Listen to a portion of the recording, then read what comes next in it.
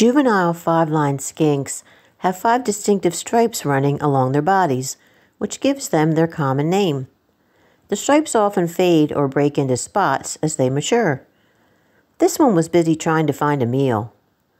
They are opportunistic feeders with a diet that consists mainly of insects and other invertebrates. Like many other lizards, five-lined skinks use their tongues as a crucial sensory organ. Their tongue is long and slender, and they are capable of extending it quickly in and out of their mouths.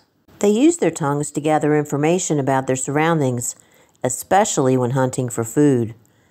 The tongue is covered in specialized sensory cells called chemoreceptors. They detect chemical cues in the air and on surfaces, allowing the skinks to pick up scents and taste the air. By flicking their tongues and collecting chemical information, they can locate potential prey items, detect predators or rivals, and even sense potential mates. When hunting for food, the skink will flick its tongue to sample the scents in the environment.